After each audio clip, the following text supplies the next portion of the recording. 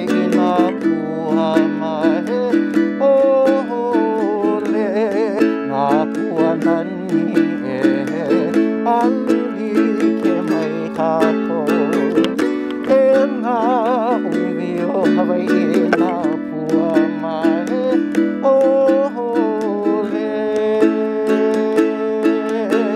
nā pua mahe ole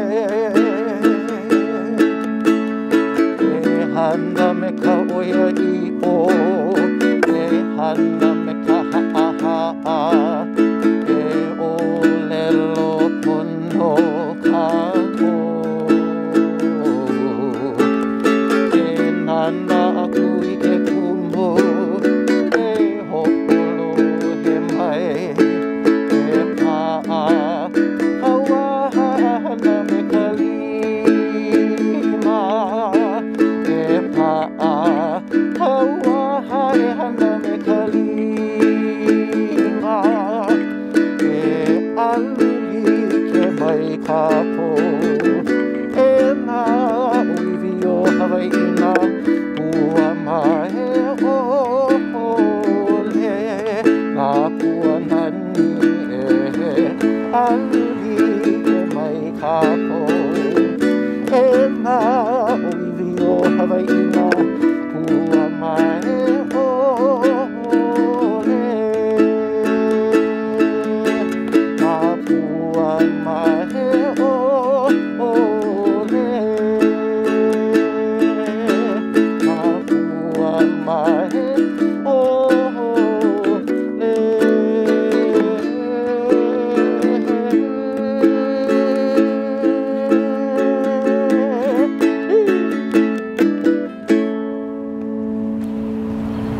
Aloha, my name is Kamakakehau Fernandez. I was raised on the island of Maui, originally born in Little Rock, Arkansas. I am a locally known traditional Hawaiian falsetto singer here on the island of Oahu, and found the passion to continue and perpetuate Hawaii's culture through music, as well as sharing the language of the land, which is ʻŌlelo Hawaiʻi, Hawaiian language. So the song I shared is a song titled Alu Like. Alu Like means to unite and come together, and this is a beautiful song that a woman by the name of Haunani Apoleona had composed. And this song was used as an encouragement, especially to the people of Hawaii, in hard times, to come together, to unite, and to work together. And there's there are lines in there that says e hana me ka oia i'o, to do things in truth, e hana me ka haʻahaʻa, to do things with humility, and to ʻōlelo pono, to speak well, and not just sounding like you're the greatest educator on the planet, but just to speak with respect. And then it says nana aku I ke kumu, which means to look to the source or the sources. There's a saying that a'ole pau ka ike I ka halau ho'okahi. There is not one knowledge learned in one place. So when we look to the sources and we apply that to our lives, then we're able to to better navigate through life. Ho'olohe mai, yeah? When we take the time to listen, then we will find the answers that we need. And the only way that we can hear is sometimes we speak up, and sometimes we kind of take a step back and observe, so that we can better get that answers that we need to holomua, or to move forward in our lives. Growing up on the island of Maui for me was nothing short of a blessing. I grew up in the Hawaiian Language Immersion schooling, and through this opportunity, I learned and became immersed in Hawaii's culture. And as I got older, my mom told me I've always enjoyed music. I was always dancing in the crib when she would put music on.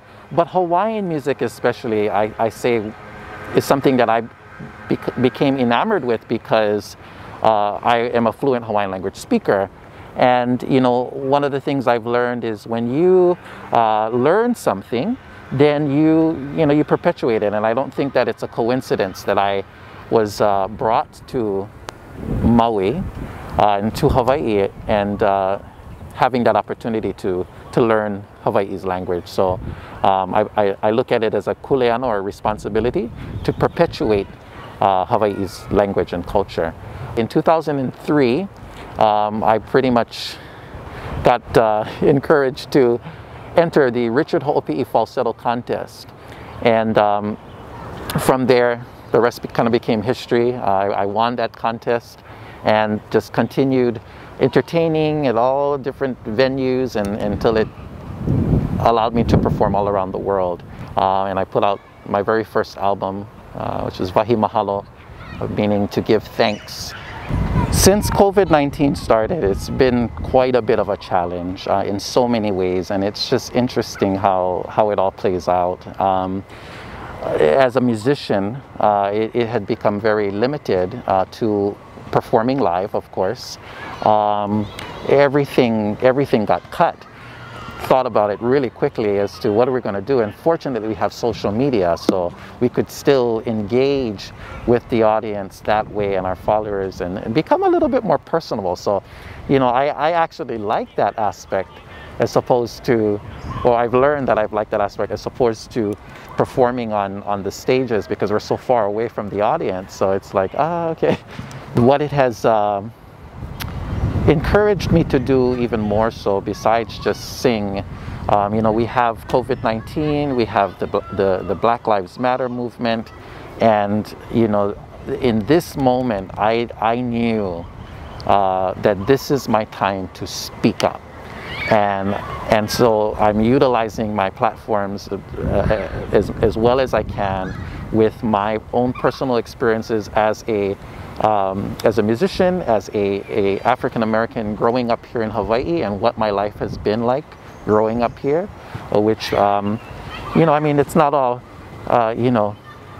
peachy keen. There's always challenges everywhere that we go, but I would say that with the amount of love that I have received growing up here, that's through my music, this is how I'm able to express that and encourage and enlighten people. I've been involved with so many things, and as I got older and the more I began to entertain around the world and meet all these different people, the one thing that was very important for me was to be as authentic as possible. And with that understanding that music is a healing source, it's not just about the flash and show and all of that. To me, it's a healing source, and there are different levels of healing.